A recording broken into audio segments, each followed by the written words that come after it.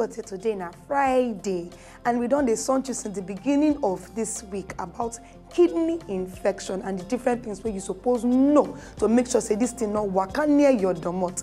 Welcome to Health Corner on top Gudu Morning Naija show, and my name na Dr. Adaora. Yesterday we been dey talk about how you fit treat yourself, or rather the kind treatment where you go require if you get this kidney infection. We talk about how you fit treat yourself for house or for hospital, depending on which one your doctor prescribe for you. Well, the following type of patients where they likely to be treated inside hospital for kidney infection. And this na people wey get diabetes, people wey dey over the age of 60, and then anybody where they suffer serious difficulty as they go piss for toilet. Then people wey get cancer, those where they receive chemotherapy or radiation therapy. That's na people wey get cancer as well. Then those wey get sickle cell anemia. Anybody wey don't get history of kidney infection before, not just try do one for house, go hospital. People wey get HIV. Then patients where they don't see say get one kind blockage for inside their kidneys.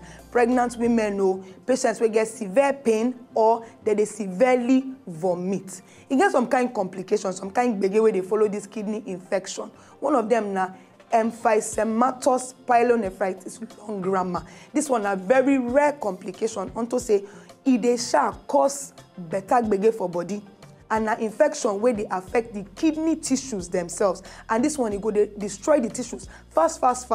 The bacteria where they cause this kind thing now they release one kind toxic gas where they accumulate inside the kidney. Will come make the person they get fever, go they vomit, go they get abdominal pain, and for some patients they go even confused. Experts they never sabi people they never sure wetin they cause this particular thing, but however they don't discover say it they linked to badly controlled diabetes, and if they not treat the patient, that patient they at risk of multiple organ failure, sake of say all in organs for body go just shut down.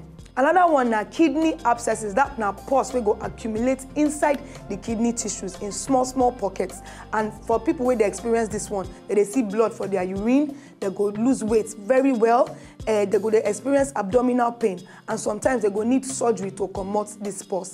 Another thing na sepsis. That na blood poisoning. This one dey rare, but it dey very life-threatening unto say they make people they die anyhow. For this one, bacteria go spread from the kidney, enter inside the bloodstream, and it will go cause infection for any part of the body, including all our major organs. Then the thing where they happen for this one, as a person go they experience hypotension, that na low blood pressure. You go they confused, you know, go sabi where it dey, go they disoriented, go they experience diarrhea, weak urine flow. Then in the skin go they will not go just fine at all. It go dey cold, it go dey pale, and sometimes if you just forget where they can't lose consciousness. This na medical emergency, and all these kind of patients they put them for intensive care units. Well, I go quickly show you how you fit take prevent this kidney infection. First of all, this kidney infection now because of existing infection where they inside the urinary tract. So the best way to make sure say you not even develop any infection, you not allow any bacteria at all waka enter inside your urethra or your bladder. So therefore they drink plenty water. Then when you go urinate, if your body they do like say you won't go urinate, no wait. If they possible, quickly enter toilet, go urinate. Then when they do adult play, urinate before that adult play. Then wash that area before and after. Another one na toilet hygiene. When you enter toilet, go past stool or anything where you do for there, I beg, if you want clean your anus, clean from front to back. This one they lessen the risk of bacteria spreading for down below. Another one I say make you they chop plenty fiber.